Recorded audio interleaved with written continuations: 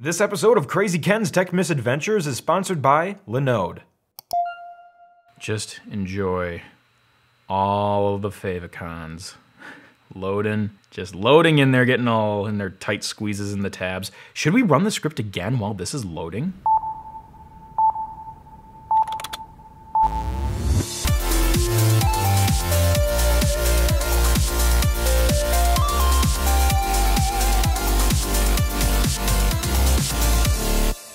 Hey guys, how are you all doing? Really? That's just great. You know, I'm doing pretty great today too because I think we're about to witness the death of this MacBook Pro. It's gonna get ugly. Anyway, a little while ago, Jonathan Morrison did a Chrome challenge video where he opened up 6,000 Google Chrome tabs on his Mac Pro. Now, he had 1.5 terabytes of RAM. We're poor, so we only have 16. The royal we, I have no idea. So, how far can a MacBook Pro from 2013 with only 16 gigabytes of RAM get? We're gonna find out soon. Anyway, Jonathan did the heavy lifting for us and he wrote a little workflow inside of the Automator program. So basically what this does is it opens up a bunch of websites repeatedly and it stops at 1,000. I can already see the fun and joy we're gonna experience from this. So how far is it gonna go? Let's find out. All right, so first, let's take a look at what exactly is inside this Automator script. We have a get specified URL action, and it looks like it opens up probably like 50 different websites, apple.com, Microsoft, store.google.com, all the way down to Linus Tech Tips' YouTube channel. Fantastic. I guess all we have to do now is press run, and we're gonna make some bad decisions here. I'm sorry, MacBook Pro.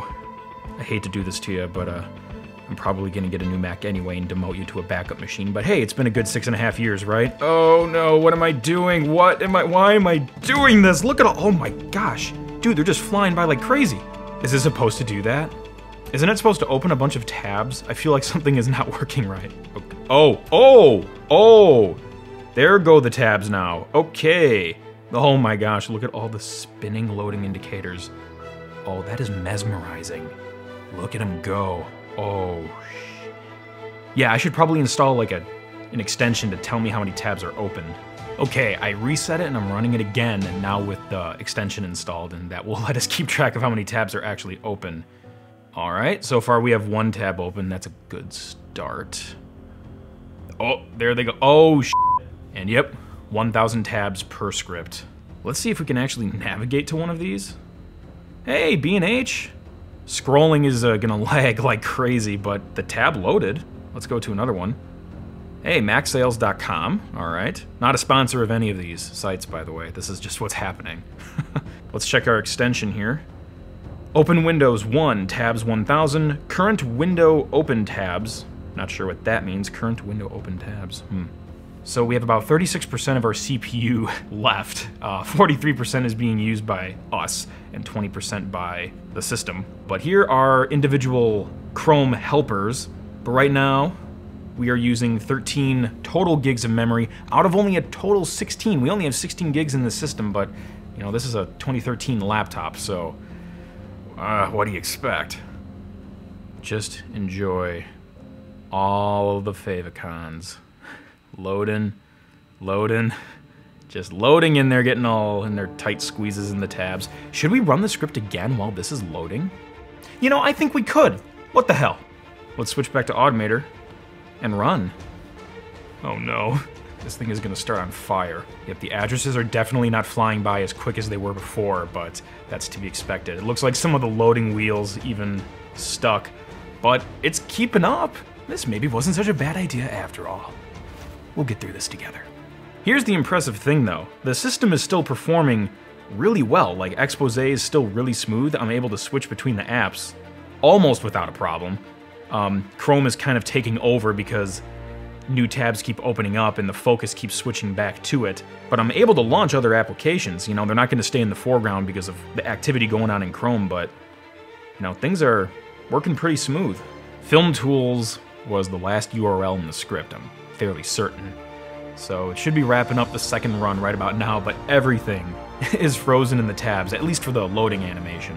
All right, come on, you got this, Mac. You've already got 1,000 in you. You can do another 1,000, no problem. Look, your opponent is not as scary as some people think. Look, it's just a fear tactic. He does not use as much RAM as a lot of people say. I actually ran a test recently. I found that Safari was using more memory than Chrome was. And that's the browser that's built into you, for crying out loud. You got this, you got this. But let's see if we can actually switch around here. Well, we got the beach ball. And it just refreshed with 2,000 tabs in the extension there. You know, this is just an early prediction, but we might be able to keep going and going, you know. Things will get slower gradually, but if the RAM's able to manage itself, you know, it might not stop. It'll just keep getting slow. I guess we'll see. Do more at once? I already have 2,000 tabs open, bitch. I'm doing plenty. You know, I don't think I've ever seen the memory pressure graph turn yellow before. I just thought it was always green. Okay, well, first time for everything. Yes, we are using 14.24 gigabytes of memory out of 16, so not a lot of space. There's not a lot of memory left in here. What's amazing to me is that I have these 2,000 tabs loading in the background, but other stuff on the system performs fine. I'm scrubbing a 4K video here. I can go into the expose view, and it's hardly dropping any frames, which is really impressive. It's so stable, even though we only have 16 gigs of RAM in here. You know, on a computer that at this point in time is 6.5 years old. Talk about multitasking. Best Buy wants to know your location. 10 stories underground. You're not gonna find me. Okay, so that's a development. Freaking notifications are able to come through still. For some reason, we're at 1,999 instead of 2,000. It's like we lost a tab. That's bizarre. What do you say? Should we go for 3,000? Well, if you say so. Going for 3,000. Run.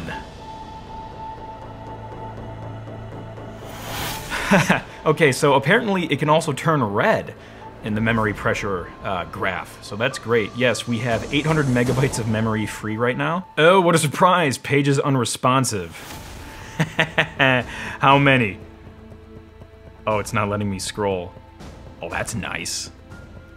Well, we're patient people, so I'm gonna click the wait button. Oh, it actually worked. Yeah, we're just gonna wait. We're not giving up. Oh, this poor computer. $29.99. We are making progress. I still don't know what happened to that one frickin' tab. I'm sorry for anyone that has like OCD or something because it's not a perfect 3,000. I don't know what to tell you.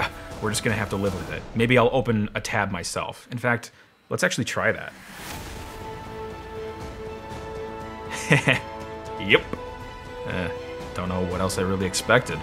It'll probably happen. It just needs 2 minutes. Hey, look at that! 3,000 tabs. We're back to a nice even number. That was about 2 minutes. Yeah, nailed it. Yeah, the yellow part of the graph is not even in existence anymore. We're just going right to the blood territory now. It is red. Let's see, what are we at right now? We are using 15.15, so around where we were earlier. You know, maybe in the future, I'm getting kind of tempted to try this experiment again on an older version of macOS that doesn't have compressed memory. Because we have compressed memory now, but everything before Mavericks did not, so that might be an interesting test later. I don't know how much that's actually helping here, but it looks like we're using almost 9 gigabytes of compressed memory, which is basically a compressed version of data stored in physical memory. It hasn't been touched recently, so it's compressing it and storing it for later. Wired memory is memory that cannot be put into swap, cannot be compressed, super high priority. It's gotta be wired like you are when you drink 7 cups of coffee the night before your exam. And app memory is, well, I guess that's just the current memory being used by processes. Physical memory allocated by, I'm guessing, applications and system processes. Look at that. Going for 4,000. Okay, well, I'm pretty sure this is not supposed to happen. Okay, we'll be right back after a word from our sponsor.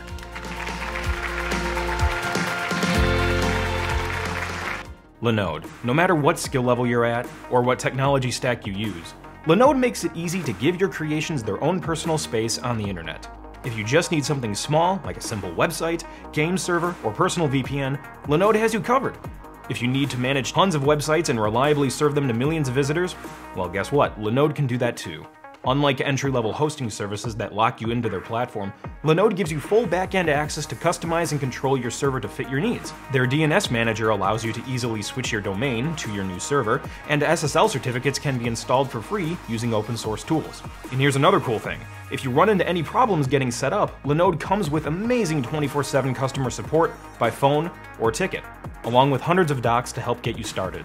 And because you're here, and because we're all best friends, you amazing Computer Clan viewers get a free $20 credit on a new Linode account with my code CompClan20.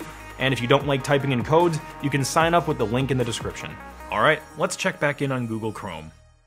Oh, it went back. We're probably having a couple of GPU problems now. I'm guessing that's what's causing that. Oh, another flicker. Very nice. Let's see. Looks like we're back in the yellow territory. Oh, wow, it's like spazzing out. The numbers are updating way quicker than normal. Usually you can set the frequency as to how quickly stuff updates, but I didn't change anything, and the numbers are just spazzing out. And the memory pressure chart is chugging along there too. But yeah, we're hovering around 15 gigs right now. I don't care where you are, in a race car, in an airplane, on a freaking like command module on the Apollo mission, or on your computer. When numbers start moving really fast, it's usually a bad thing. Oh. My computer just wanted to zoom out. That was fun. I didn't do that. My hands are here. To quote Shaggy, it wasn't me. All right, hang in there, Mac. You got 3,000 in you. Come on, you can get to 4,000. You can do this. Oh man, why am I sweating so bad? You're the one doing all the work. You gotta finish this soon. I don't want to end up looking like Papa John. Ladies and gentlemen, and everything in between, we have approached the next level. 4,000 tabs, and of course, we're gonna get more of these warning screens here, but we're just gonna say, wait. Well, we might be hitting a breaking point very soon because now other applications are starting to not respond, even when they have no windows open. So, can we get to 6,000? Maybe, but definitely all those tabs aren't going to be able to be switched to, you know, instantaneously. We may be able to get to a 6,000 count, but there's no way in heck we're going to actually have all of those sites loaded and usable off of 15 gigabytes of memory. Also, you know how on the Mac when you press a keyboard shortcut, the menu item where the shortcut is under will flash? Well, I pressed Command-T to open up a new tab, and the file menu is just kind of stuck there. It's been like that for about 6 minutes. All right, this is fine. We'll all be fine. All right, so here's an update on the fineness. Looks like memory used is up a little bit higher than we had before, and we have almost 10 gigs that are in compressed. Yeah, the memory pressure chart is just all red now, so yeah, that's great. That's good. That's good. Good. No problem here. We're fine. Yeah. Okay, well, this is a screen I have not seen in a long time, but we are out of application memory. To avoid problems with your computer, quit any applications you are not using. Okay, yeah, the doc's taking a while to come up. Oh no, I think, well, we can quit QuickTime. That's not gonna free up a bunch. Oh man. Yep, stuff's really starting to slow down now. Automator, we need to run future things, but I guess, you know, we can close that and Activity Monitor for now. So let's close that and force quit Automator, and let's see if that's enough to keep Chrome going. Oh, it just started eating up more RAM now.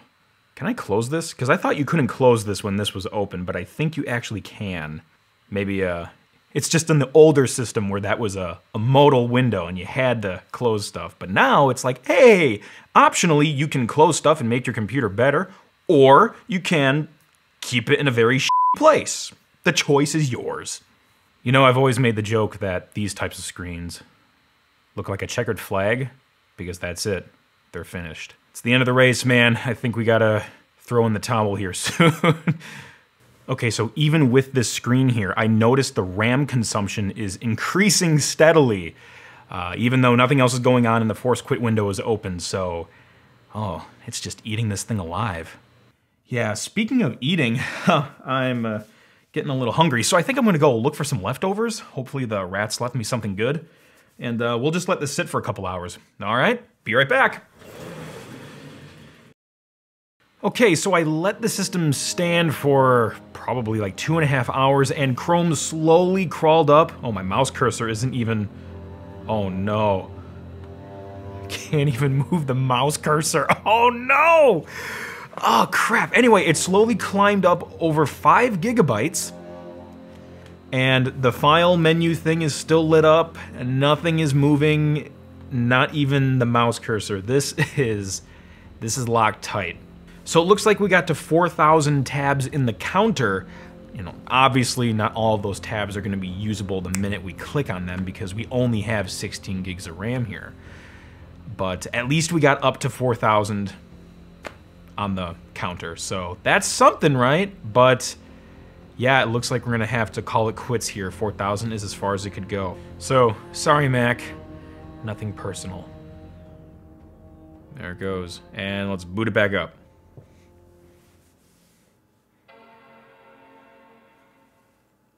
You shut down your computer because of a problem. Yeah, that problem was 4,000 Google Chrome tabs. Restore pages, Chrome did not shut down correctly. Yeah. So what happens if we do hit restore? I'm curious. Will it restore all 4,000?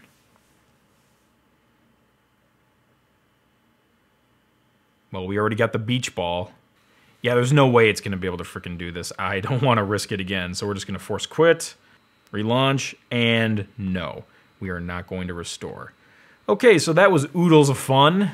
All-time tabs ever since I installed the Chrome tab counter, 4,005, and 4,000 of those were from this experiment. So we got kind of far, you know, for 16 gigs of RAM on a 6.5-year-old computer, a laptop nonetheless, not too bad. But hey, 4,000 Chrome tabs is pretty impractical anyway. I mean, I can't see ever needing more than 2,000. Well, that was a fun challenge, wasn't it? Sorry, MacBook Pro, that you had to endure that, and thank you, Jonathan, for writing that automator script so we could save some time and destroy our computers. Hey, let me know how far you get. Tell me if your Mac can beat 4,000, and tell me how much RAM you were also running off of. I want to see how far you guys can get. Let's get a little competition going. Also, if you want some more goodies from myself and from the Computer Clan, feel free to click that new join button that's below the video, and you can get some other cool stuff from us. Anyway, thank you for sticking with me. Catch the crazy and pass it on.